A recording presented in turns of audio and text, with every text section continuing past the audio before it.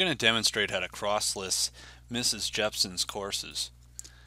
If I click Courses, All Courses,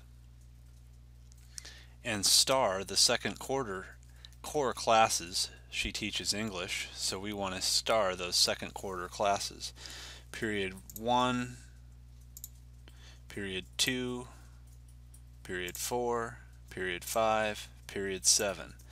I'm going to uncheck English Quarter 1 since we are no longer going to need that for this year. These do not delete the courses, they just make them show up on your dashboard. When I click Dashboard, now I see a large list of courses. I'm going to select Period 1AB, Quarter 2, and open that up. What cross-listing does is combines all of your 5 sections, or 3 sections or 2 sections depending on what you teach, together as one course.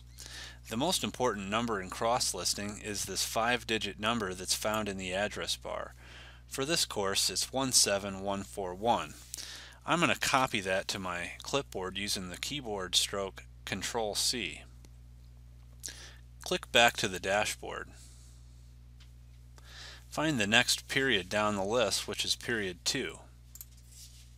Open that course. We are going to add Period 2 to Period 1 by cross-listing. Click Settings, Sections, click the section, click Cross-list. In the selected course, or enter the course number that we are cross-listing at 2, copy that number from the original course. I click outside that box, make sure that her Period 1 shows up, cross-list this section. By doing so, we have now added Period 2 over to Period 1. Click the dashboard. Notice Period 2 has disappeared. You will repeat this process for each period. So if I click Period 4, Settings, Sections, click the section, cross-list, paste that number, same number again, cross-list. We have now added Period 4 into Period 1. When I click the dashboard,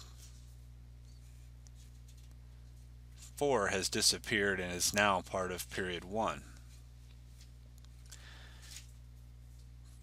Let me know if you have any questions.